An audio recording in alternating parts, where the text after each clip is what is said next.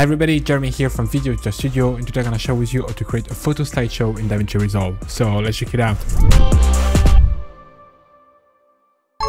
Alright, so in Davinci Resolve, we're going to create a photo slideshow.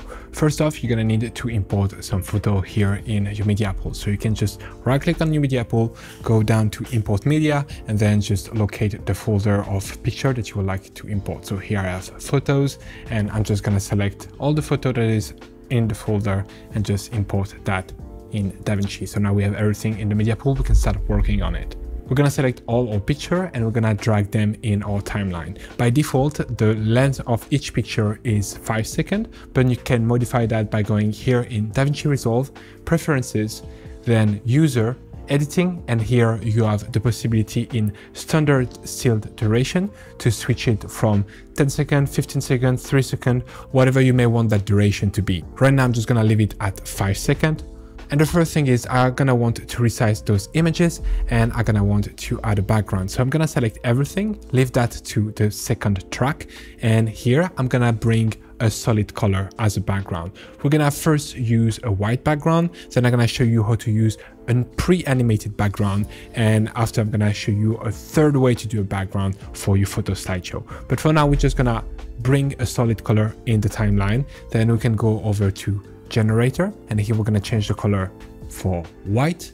And now as you can see, we have a white background. Now we're going to need to resize our picture, so we're going to select all the picture, and here we're going to reduce the size a little bit around 90 like this. You can easily adjust any other parameter here in the inspector, and as long as you have all the pictures selected, it will affect all the picture that you have in the timeline. Now I'm going to want to add a drop shadow to my image, so I'm going to go down to Open Effects and here look for drop. So here drop shadow, we add that drop shadow, we can make some modification then in effect, maybe add more strength to the shadow and make some modification maybe to the size. So here, if we want to reduce it a little bit, for example, you could do all that on one image, but as you can see now, it doesn't affect the other images. And then once you're done with that first image, you can just copy this image, use whatever shortcut for Windows or for Mac. So for Mac, it's Command C, then select all the other picture and use Option V on Mac and Alt V on Windows, and it will open that base attribute window, which tells you that right now you're trying to copy all the effect available on this clip and you try to apply it on all those clips.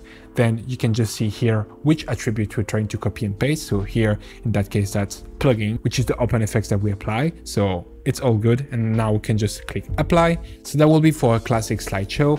Now we don't have any transition here between each clip. So we could change that by here going to video transition and add a specific transition if we would like to. A transition that works pretty well, in my opinion, is here. If you scroll down, you could use the slide down, slide left, slide right, and slide up transition that, in my opinion, work very well. So here I would select all the picture, and here I will go to the transition that I want. Here, for example, I'm going to use slide left. I'm going to right click on it and add to selected edit points and clips.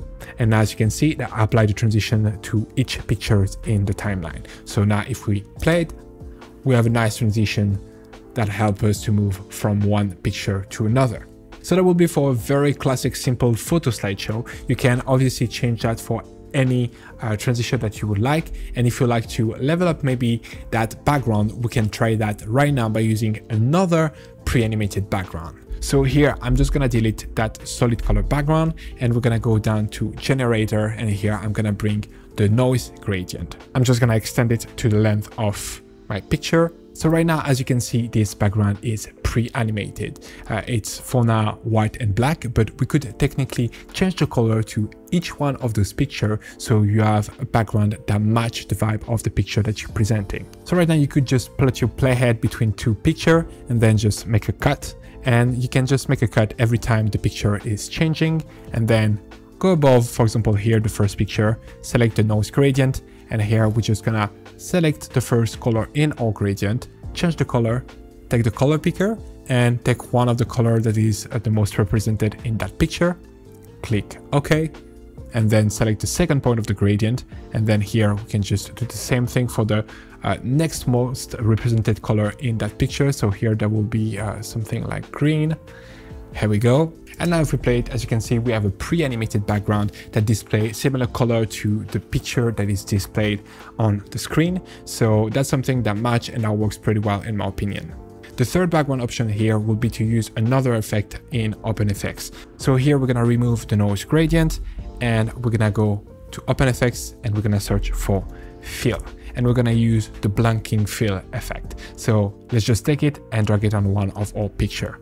Now, as you can see, it basically takes the picture display on the screen and put it in the background with a blur. So right now, only problem that may come with this method is that here you're losing a bit the picture with the background, and it's not very easy to read in my opinion. So if you want to use that method, I will recommend to use some border to your picture. So to do that, we will have to go over to Fusion because there is a color border effect here available in effect in the edit page, but the problem is it's gonna affect the entire viewer and not only the picture. So we're gonna have to go over to Fusion and apply that effect from Fusion. So we're just gonna go down to templates and here search for color, and we're gonna bring the color border here between the media in and the media out. Now we're gonna copy and paste it on all our other picture. In case you don't have all the clip laying down here in Fusion, you can just toggle that in, on and off from there above.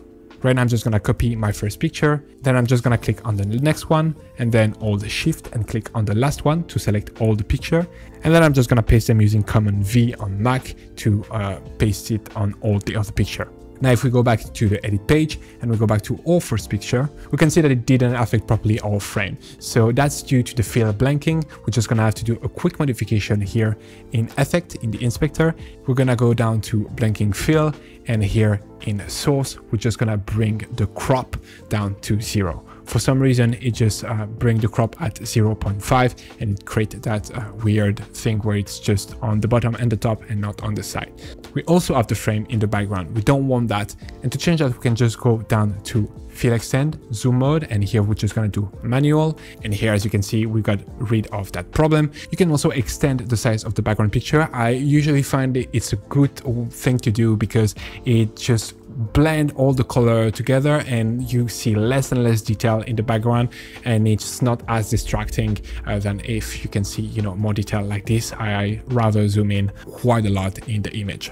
And then once again, you can just select the picture and copy the setting with Command C, and then select the other picture and just paste it with Option V on Mac and Alt V on Windows. Let's apply it. All right, that's pretty much it. Now you know 3 methods to do photo slideshow in Davinci Resolve. I hope this video was helpful. Don't forget to like and subscribe, and see you in the next one. Bye. Speed up your workflow and create better videos using the pack available on our website, including titles, transition, and templates, but only for Davinci Resolve. Get started today by downloading our free starter pack containing a compilation of 20 titles curated from our library. Link in the description below or at videodjstudio.com.